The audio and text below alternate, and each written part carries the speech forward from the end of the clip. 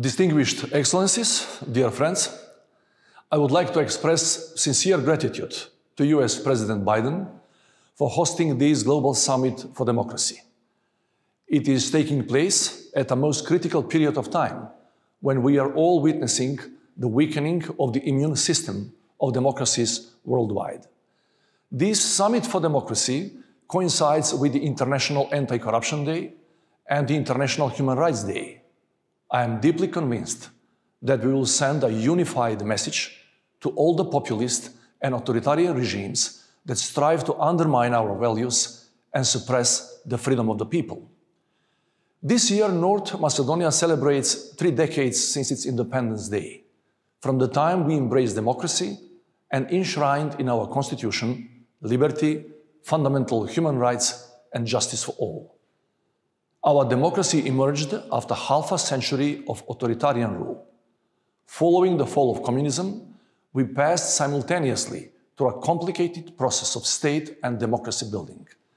Unlike the Central and Eastern European countries that enjoyed the benefits of European unification, North Macedonia, despite successfully avoiding the civil war, was part of the region in Europe where the most horrific war atrocities were committed after the Second World War. Despite this enormous regional impact on the Macedonian multicultural society, we have managed to build and maintain a functional model of multi-ethnic democracy. The strategic goal to become members of NATO and the European Union were strong incentives to additionally reinforce citizens' trust in the democratic model of governance. However, in the last decade, on all continents, even in established democracies, we have witnessed a rise of populism and authoritarian tendencies, challenging and making democracy vulnerable. Dear friends, there is no alternative and we shouldn't waste a minute. Revitalizing democracy is essential to handle this unprecedented challenge of our lifetime.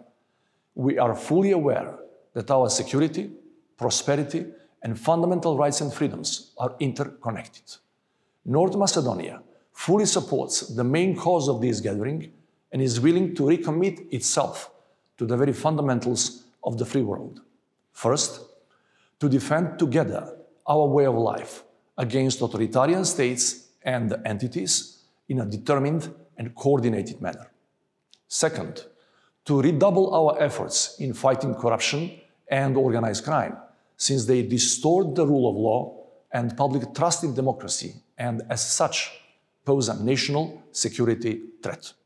Third, to safeguard human rights and freedoms by building resilient, accountable institutions, a strong civil society, and free media.